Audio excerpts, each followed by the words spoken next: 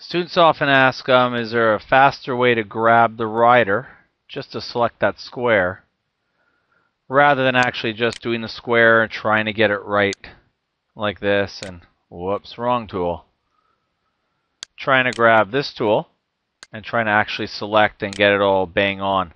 There's actually a bit of a quick way to do it, and that's to select with the magic wand. Make sure you have this layer with the rider. What I do when I'm selecting right here is I'm actually selecting the stuff around the rider.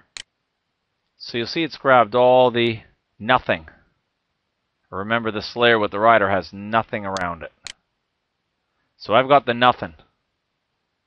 Now that I have the nothing, just a quick select, inverse. Flips the selection. And now I've got just the rider. So if you wanted to copy him, cut him, if you wanted to do something like just do the little border, you could do the stroke border. And then that's really that. So that's the select inverse trick.